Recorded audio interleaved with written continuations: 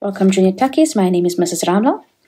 This video is on the section photosynthesis and this is an exam question video, and here in this video we will be working on question 2.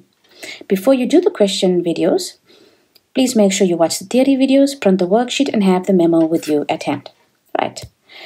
Question 2 has 5 parts from 2.1 to 2.5 and is 10 marks. Now, the following diagram illustrates some investigations carried out on photosynthesis.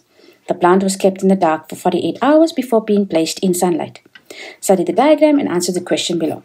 So here this whole plant is exposed to different experiments. So if you look at leaf A, they are asking you what is the aim for the investigation on leaf A. Now here's leaf here in the bell jar. And immediately you can see there's potassium hydroxide. So you should know that potassium hydroxide is absorbing all the carbon dioxide. So leaf A, the investigation that is being performed here, and that's what the aim should be, is to investigate if carbon dioxide is needed or a requirement for photosynthesis. Leaf B, you can see there's a dark piece of paper on that leaf.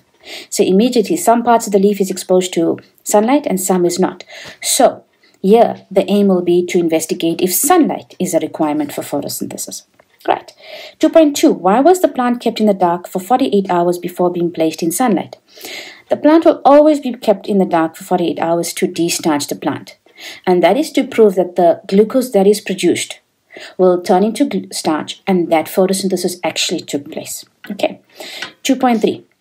Starch tests were carried out on the 3 leaves. Name the chemical reagent that was used to test for the presence of starch, and that is iodine solution. Right. 2.4. Tabulate the results of the tests on leaf A, B, and C. So there you have A. We already know what's going to happen. There's no carbon dioxide, so there'll be no photosynthesis. B, we know what will happen there as well, because some parts are exposed to sunlight and not, and leaf C is obviously exposed to sunlight. So let's look at the memo.